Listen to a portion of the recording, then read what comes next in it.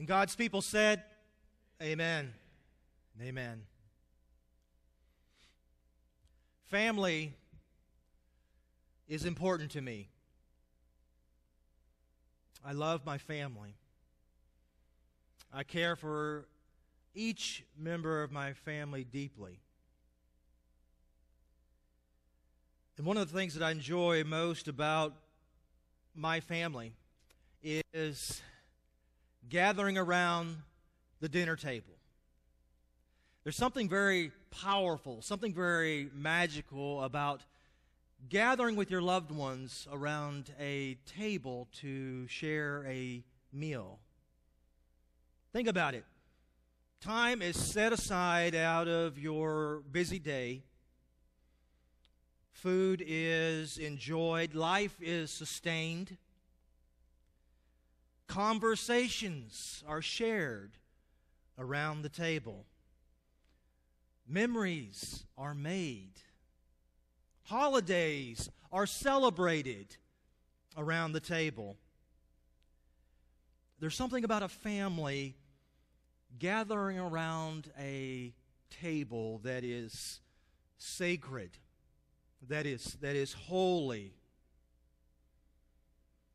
And even if you're seated around a table with those that are not related to you by blood, it still seems like family, a sense of community. Gathering around the table is a very powerful thing, and especially when you are with family. I think of Jesus. Jesus himself gathered many times around tables. Jesus himself had a family. Jesus had a mother and a father. He had 4 brothers and 2 sisters. And Jesus was the oldest of the bunch. And he cared for all of his family deeply. And he believed in the importance of and valued the presence of his family, his own flesh and blood. However, looking at our scripture passage from the Gospel of Matthew today, it appears that Jesus suggests that his family is so much more than mothers and fathers and sisters and brothers. To Jesus, it appears that his concept of family go way beyond the physical boundaries of flesh and blood. As the story goes, when Jesus was told that his mothers and brothers were waiting outside and wanted to speak to him, Jesus replied by saying something a little confusing. He says, "Who is my mother? Who are my brothers?" Was Jesus suffering from amnesia or something? What happened here? And then at that moment, Jesus pointed to his disciples and he said, "Here are my mothers and my brothers. For whoever does the will of my Father in heaven, that is my brother and sister and mother." So what was Jesus saying here? Was he denying his own relationships with his immediate family? No. Jesus was saying that his family is so much bigger than just mom and dad and brothers and sisters. He says that family goes well beyond the physical boundaries and well into the spiritual. Jesus was suggesting in some supernatural way that he had an extended family. An extended family that was just as important to him and just as valued by him. He was talking about his disciples. He was talking about the people who do the will of God in their lives. But you know, we see by the life of Jesus that he also considered those family who were considered less than godly, who were on the fringes, on the margins of society. Sinners, prostitutes, tax collectors, Pharisees. Jesus sat down with each of them and shared a meal with them shared community with them, treated them like a brother or a sister. That's just the way that Jesus was. He would gather around the table with you and consider you a part of His family. You see, what Jesus was saying to them and to us in this passage is that the family of God is much, much bigger than we can imagine. If God is our Heavenly Father and we are His children through adoption, that makes all of us brothers and sisters from a spiritual standpoint.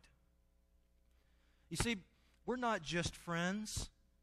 We're not just acquaintances. We're not strangers, and we're certainly not enemies. But we are a spiritual family. We are a family.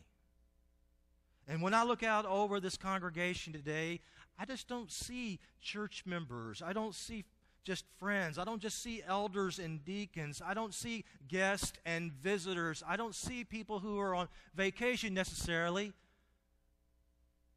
What I see is family. My family. You see, I'm more than just your pastor. I'm more than just your friend. I am also a part of your family. I am a brother in Christ. So I'm just one person, one sibling in a very large spiritual community that we call the church. We see a great picture of this family in the book of Acts, chapter 2. In Acts verse 42, it says that they devoted themselves to the apostles' teaching and to the fellowship, to the breaking of bread, and to prayer. So as a family, they learned about God together. They ate together. They prayed together.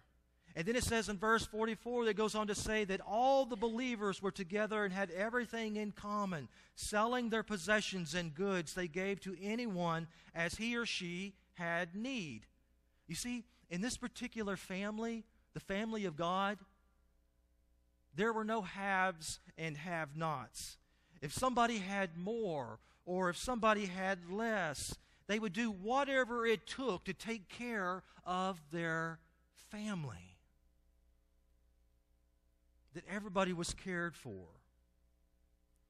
And then in verse 46 it says that every day they continued to meet together in the temple courts.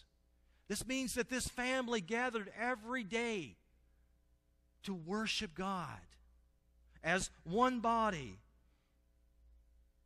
You see, this is a marvelous picture of the earliest Christian family.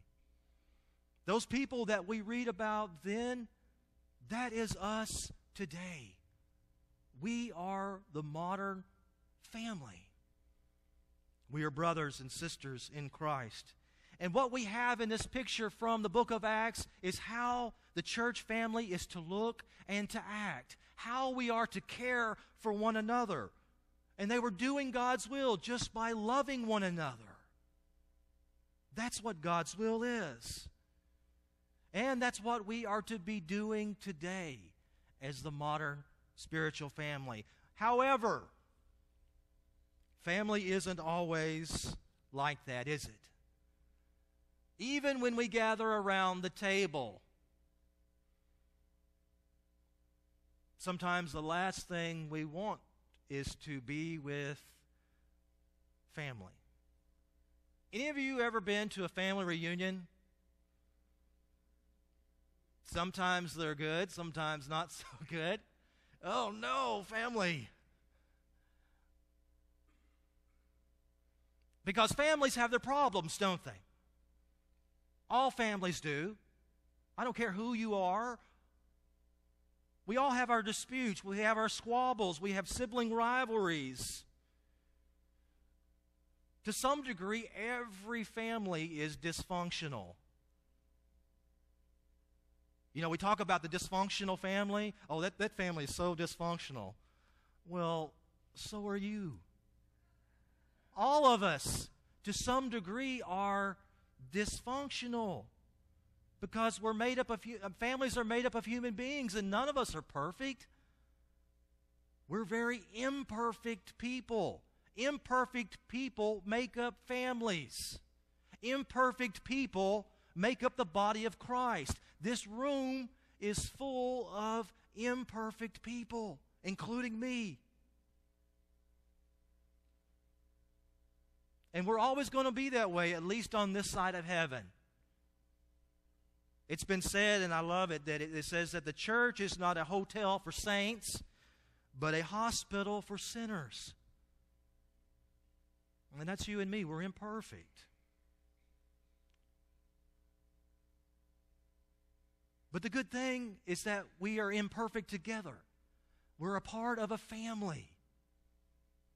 The body of Christ. We're brothers and sisters, and we help each other. We encourage each other. We empower one another. If somebody is down, we help them up. Because that's what family does. And that's what Jesus was trying to tell us. Is that even though you're imperfect, you're still a part of the family of God. And the problem is when we allow our imperfections to divide us. It seems like now more than ever that families are dividing, families are splitting up. And we see it even within the church, within the family of God. We see churches dividing and splitting right down the middle for whatever reason.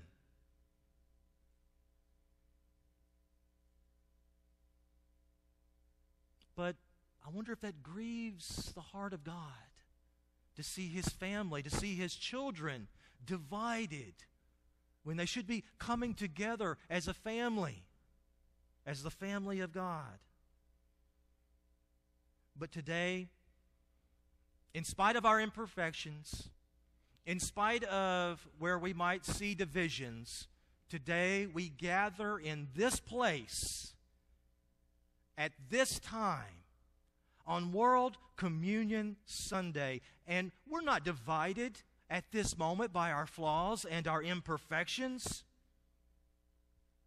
but we come together with one purpose, and that's to worship God through Jesus Christ. And while some of us here are related to each other by flesh and blood, all of us are related to each other through the blood of Jesus Christ. Through the blood of Jesus Christ, we're family, brothers and sisters.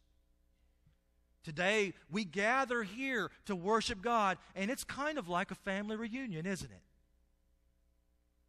It's kind of like a family reunion. Some of you, I don't even know who you are, but you're family to me. Not just in this place. Every time we gather together for Sunday school or Bible study or a committee meeting or a session meeting or what have you, that's a family reunion. You are with family. Every time we meet over in Silver Hall, that's a family reunion. And yes, every time we gather at the table of our Lord, that's a family reunion. Part of the family. Come to the table and eat freely because you're a part of the family. So when Jesus said, "Who are my mothers, who are my brothers, who are my sisters, but those who do the will of God," Jesus was saying that His family is much bigger than blood. But His family includes me, and it includes you. Welcome to the family. God's people said, amen and amen. Let us pray.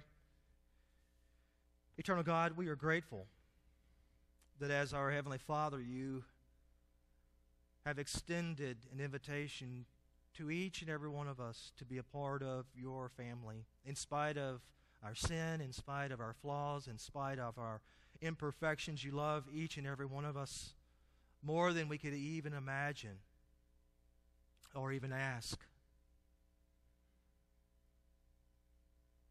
Lord, we know that the love that we have for our own children and grandchildren, and yet your love for us is infinitely much more. And I pray for each of my brothers and sisters that are in this room today. Whatever they are going through, whatever hardship, whatever trials, Lord, I lift them up to you. That you would meet them right where they are, that you would extend your divine favor to them, that you would give them hope for today and for tomorrow and all the days of their lives. Lord, we thank you for hearing this prayer, for always being with us, never leaving nor forsaking us. And we do lift this prayer up in the name of our Lord and our Savior, Jesus Christ. Amen.